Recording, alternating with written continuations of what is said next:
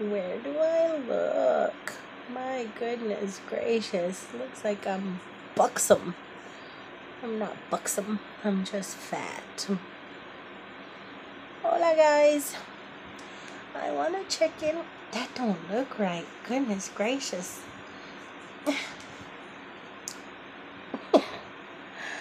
I wanted to check in with y'all and update y'all on what the heck has been going on and where I have been. And I had plans to set up and talk to y'all, but I'm tired. So I'm just gonna lie here and give y'all a quick update on what in the heck, where am I looking? On what the heck has been happening. So, the last time I videoed, I think little dude and I were waiting to go pick up my mom from her procedure that she had. And I got the call that she was ready. So I went down there to pick her up. Oh, where am I looking? There. Oh no. I got the call that she was ready to get picked up. So I get down there, but she wasn't in the lobby like she usually is. So I asked the nurse where she was, and she said, "Oh, she's right here." And I kind of peeked over, and she's sitting in a wheelchair surrounded by doctors and nurses, I'm assuming, which is different because they usually have her in the lobby waiting. So no sooner did she say, "Oh, your mom's right here," than the receptionist lady says, "She's had a fall." What the heck do you mean she's had a fall? What do I do? My mom's never fallen. So my first question is, do I take her to the ER? And they're like, "No, we've already called the ambulance and they're on the way. We think she may have hurt her knee." Okay, well, mind you, my mother had just had a procedure on the stents in her legs, so she was pretty out of it from the anesthesia. And but you could tell she was in pain. So the ambulance comes and they take my mommy away, and I'm right behind her. Little dude and I are right behind her. And we're thinking busted leg, maybe dislocated kneecap because she has arthritis really bad in her little legs. But it turned out she broke her hip. So the last few weeks have been taking care of my mom, taking care of Caleb who got sick, trying to take care of myself because I got what Caleb had. We're both still a little, well, little dude is pretty much over it. He still has some congestion and cough. But I think mine might have turned into something worse, or try to turn into something worse because I'm having difficulty breathing when I lie flat. I was so exhausted I had to lie down. I'm having difficulty breathing when I lay flat, like on my back.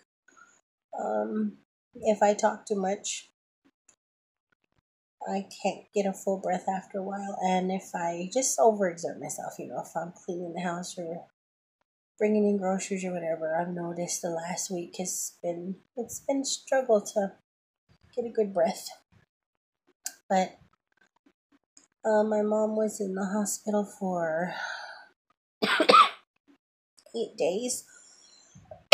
They replaced her hip, and then she went to rehab, and she just came home here. She's staying here because it's more convenient for her doctors and the surgeon and all that here. And here there are no steps. At her house there are steps to get into the house, and she's doing well enough that she could walk into her house, but we're still a little leery. We don't want to risk her falling again. So she's here, and we're not in any real routine. We don't have a routine yet. I mean, it's all new to us. We're all transitioning to broken hips and all that stuff. So we're still trying to get used to our new norm.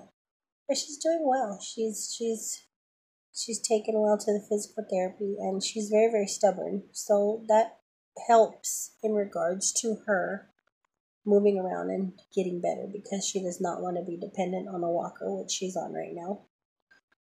But the last 3 weeks have been very chaotic, very busy, very stressful. I'm exhausted. I don't feel well. Taking care of her, making sure she's okay, and then again taking care of little dude when he got sick, and having to miss work, and running out of PTO, and my check being short, and it's just been a huge snowball effect. And I'm just tired. And before all this happened, I don't know if you guys remember my saying that I was having panic attacks and my anxiety was really, really out of control. And for no reason. I mean, at the time there was no reason. Nothing was wrong. Nothing was wrong. There weren't money issues. There weren't health issues. Some folks are saying maybe I had a premonition that something bad was going to happen. And that's where all that anxiety came from. I don't know. But I'm just getting along as best as I can and keeping a smile on my face and doing what I gotta do. But I am exhausted. I'm tired. Um, but that's what's been going on since 3 weeks ago. And the way she fell is what upsets me. A little horn on my eyebrow. The way she fell, they allowed her to, a 75-year-old lady who just had a procedure on her legs, who was under anesthesia, they allowed her to walk to the bathroom by herself. After they made her wait for a while, she's not sure what happened. She's not sure if she may have tinkled on herself and slipped on the tinkle, because she had to go to the bathroom before she just got up to walk away. But the fact that they let her walk off, and there's a clinic staff of people watching her walk up the hallway, and nobody intervened, nobody put her in a wheelchair, nobody asked her, do you need help or anything? It's absolutely negligent. I work in a senior care clinic, and you don't let these little debilitated folks on a good day go to the bathroom by themselves, because things like this can happen. And she fell in the bathroom. They had to pretty much jimmy the door to get in to get her. And here we are. It's one doctor appointment after another. She set up with home health, thankfully. Home health is coming to the house a few times a week. Physical therapy is coming to the house a few times a week. She is able to move around on her own and fix herself food and, clean up on her own while she's home alone. But she is supposed to get a home health aide. That has not been established yet, which ticks me off, because I work for home health. That's what I do. I set up our senior patients with home health, and it's just not coming together as fast as I think it should, as fast as I would do our patients. But that's what's been up, and I really didn't want to lie here and do a little update this way. But like I said, I'm pooped, and it's Monday too. Mondays are always rough. Mondays at work are really rough. Little old folks have had all weekend to brew and stew and get angry about things, and then they call and unload on you on Monday. Plus, I don't feel well. I just couldn't wait to get home. I picked up McDonald's for my mom and my kiddo and took showers real quick, and I'm just kind of lying here. I do have some stuff to show you guys that I picked up as I'm running around back and forth to pharmacies and all that, just to clear my head, because the anxiety was super bad. I had 2 weeks where I cried. That's all I did. The first 2 weeks, all I did was cry. Everything upset me. Everything stressed me out. I felt like the world was falling apart and everything was caving in on me, and I wasn't going to be able to handle it, and I'm not ready for any of this. And what if I fail my mom? And what if? I mean, my anxiety was ridiculous. I'm better now. The last few days have been tear-free, but I think it's because I see my mom walking around and she's doing so well, and little dude isn't as sick anymore. He has just a little residual cough. And as far as I go, my friends are after me to go to the doctor, but one, I don't think about it. It's like everything else gets in the way, and as long as I can breathe eventually, I'm fine. I was way worse last week than I am this week, so. But anywho, that's a little update on where I've been. There was so much more I wanted to tell you guys, but it's just not falling into place in my head, I guess.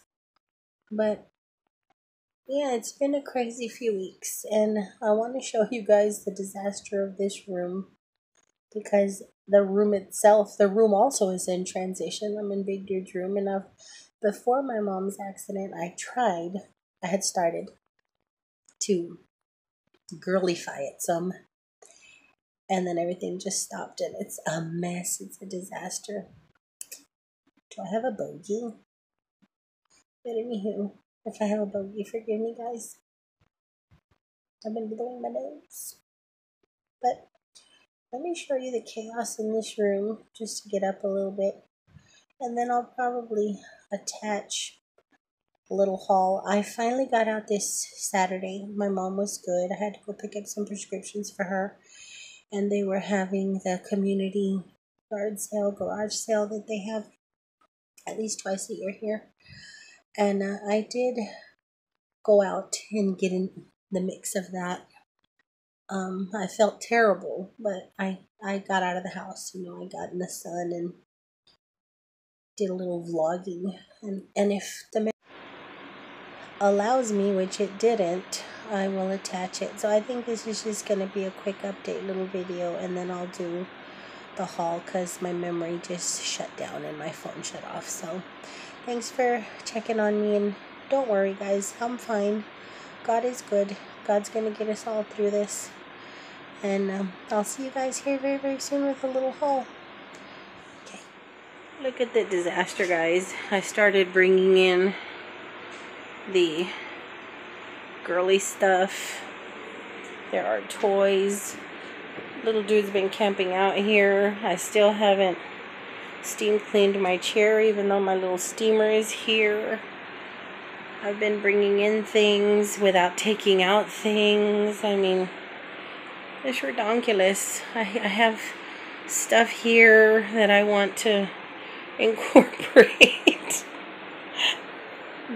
Boogie rag. I have some pictures here that I'm going to do a little project with. I mean, this room is a disaster. It's a transition. There's some stuff I want to show you guys that I picked up. The only thing I've done so far is put her up. But, yeah, this is the chaos that I have been living in for 3 weeks. I mean, it's terrible. And I know that affects my mood as well, but yeah, it'll get done. It'll get done. This room is going to be gorgeous. So, let me splice together this little update and then clear up some memory. And I'll do a little haul video next because I did pick up some stuff at the community yard sale. So, till I come back, I love you guys. Love y'all bunches. And little dude is here. He's just downstairs chilling. Y'all will see him in my next one.